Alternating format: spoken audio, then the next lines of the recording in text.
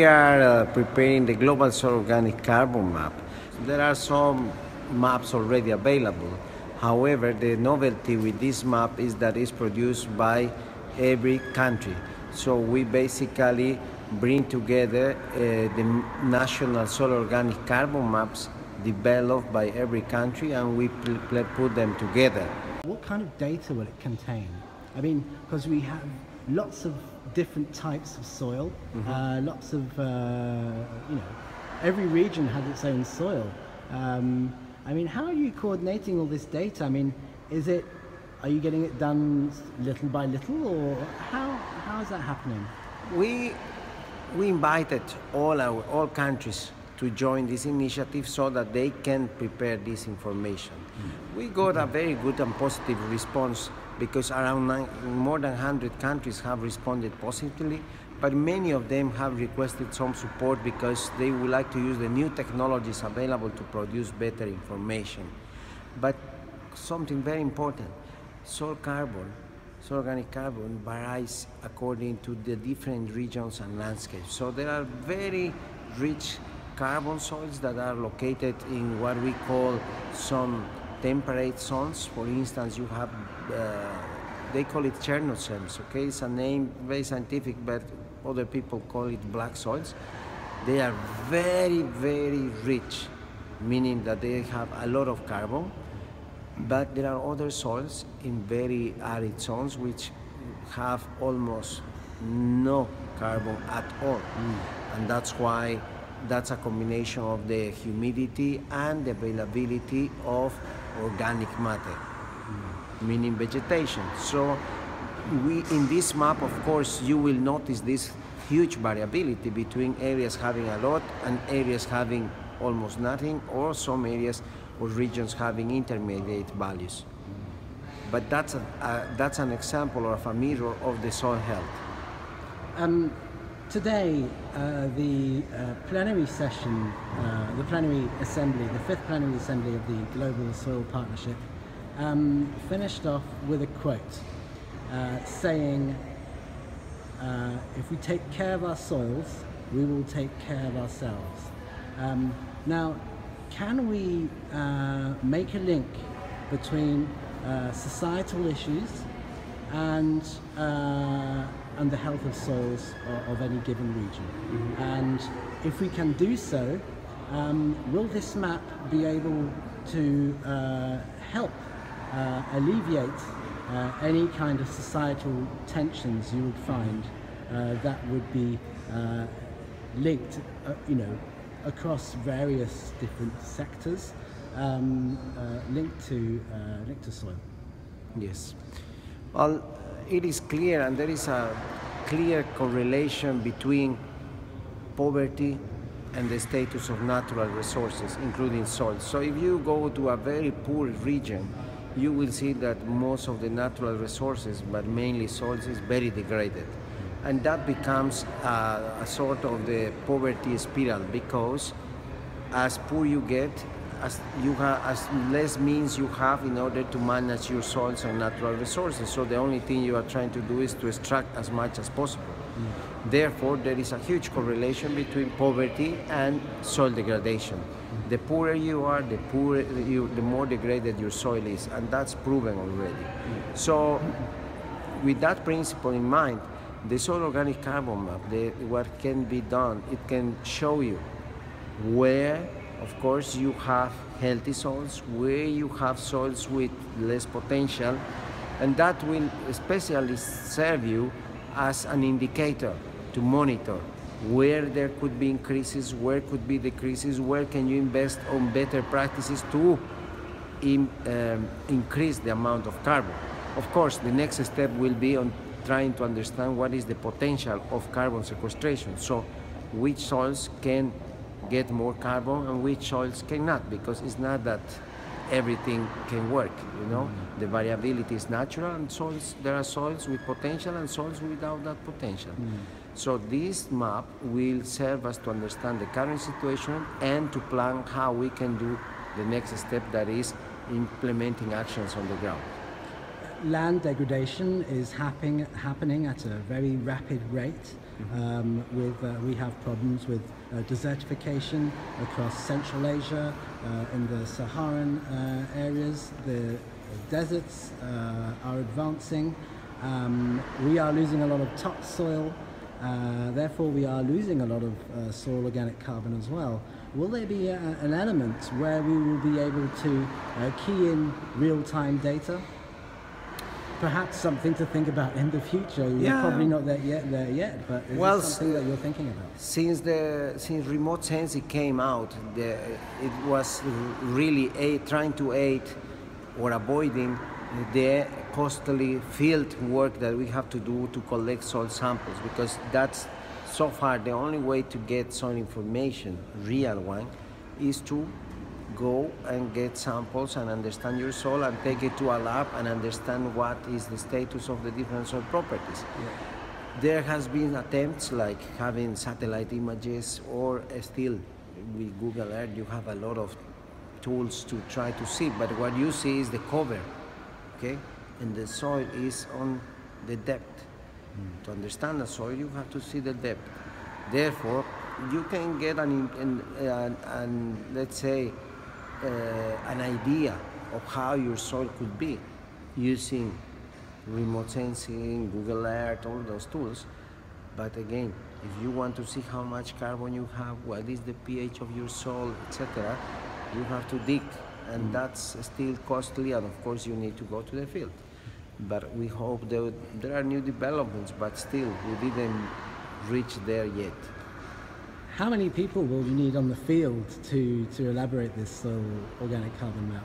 Well, currently we are using all the existing data and information, because in many countries the soil data is sparse in libraries from different projects or institutions, and they don't have national soil information systems. So this is the first step we are giving, to try to collect first what is available. When we have already that picture, then you can plan where else you need to go and get samples, because you have a hole or a gap. But that's the step. So we are not going into the field yet.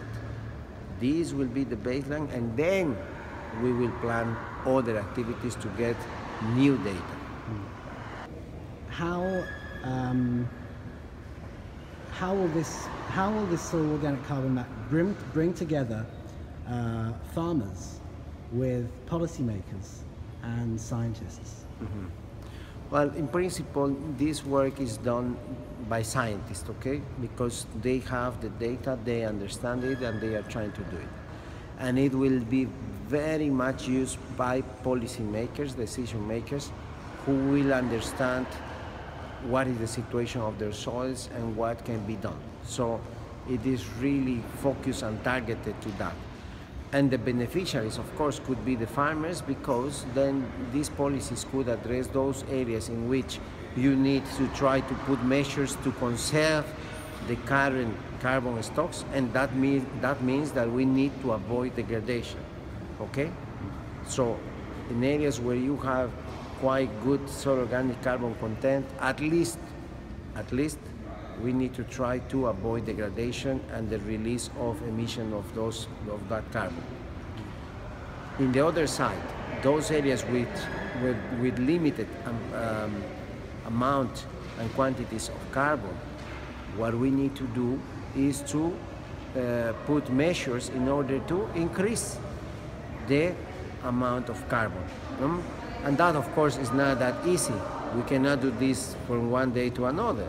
Okay? There are practices, we need to prove them, we need to test them, and so, but that's how this map could guide decision making for, of course, the last beneficiaries, who will be the farmers.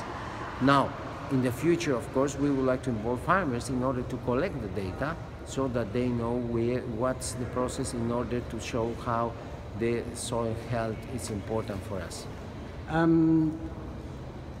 Rewarding farmers for carbon farming, is this a possibility? As the Secretary of the Global Soil Partnership, is this something possible? Well, something very important for farmers is that farmers look at productivity. Okay, they want to protect their soils. They are very conscious. They know very well but their main interest is to sustain their livelihoods, and for that they need income.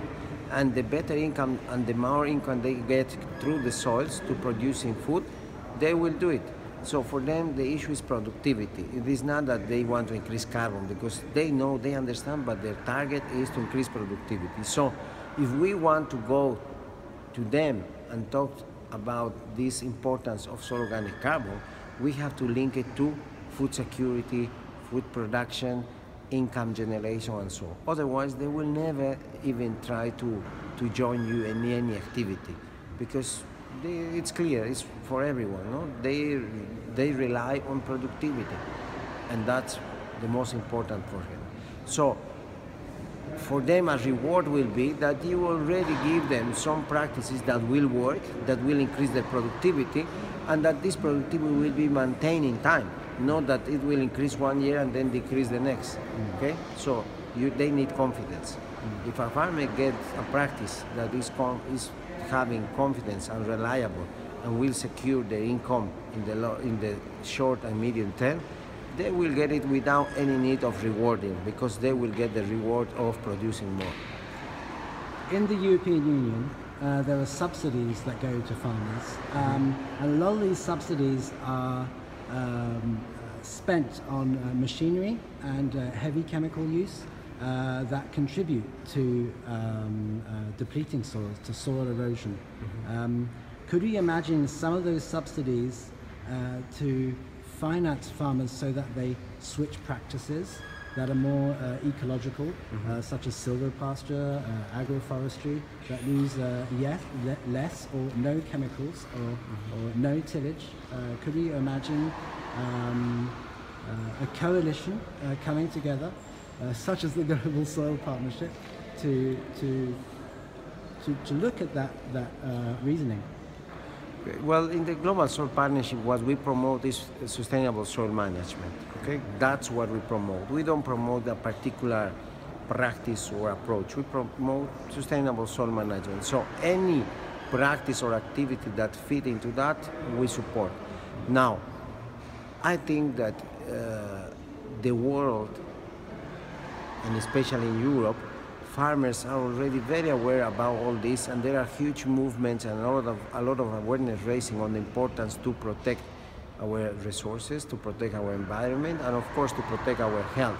So I think that this is growing quite rapidly, and they are getting conscious, and I think that in the near future we will have more and more people that will be joining this sustainability, let's say, consciousness. So I believe that we have to continue investing on awareness raising on the need to manage our soil sustainably, so that we can really think about the future generations. So I don't think we should try to change things, because sometimes when you are forbidding or you are giving a wrong message, then people don't join. But we in the GSP invested a lot on awareness raising, and that's really a very powerful tool. We have witnessed at Regeneration International, we've witnessed that when farmers do have to change, it generally is because Mother Nature has forced their hand of course. To change. You know. Yeah, they give them, well, there are indications. Farmers are very aware of all the situation, you know, but in many regions they don't have any means to try to do anything. And as I told you, for them the livelihood is important, so priority is livelihood. But if they don't have means, they cannot prioritize something else, like the management. So we need to try to develop consciousness so that even national governments can invest on sustainable soil management practices. Absolutely. One last question on the global soil organic carbon map. Would it be one day possible to, hopefully quantify the amount of greenhouse gas emissions that we have in the atmosphere, and also quantify the amount of space available in our soils to draw down the excess emissions? Yeah, well, in terms of carbon emissions, definitely. We are trying. We are doing this global soil organic carbon map with the data that is available. But then the idea is also to see, as I told you, the potential for sequestration. Okay, and that's the next step. So we will try to show you where there is room for more sequestration, but with scientific reliability, of course, so that we can try to show, well, there is need for investment here because we can sequester some of the carbon that is there. Okay, but again, that will have multiple benefits: food security, ecosystem services, etc. So I think it's worth doing that, but that will be the next step. So we are looking at the current situation now, then we will see at the potential. And with that, I think we can give an idea of what can be done. Thank you very much, Ronald.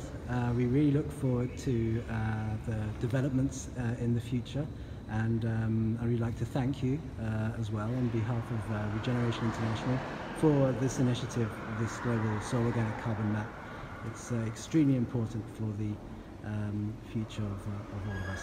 Thank you very much for the opportunity.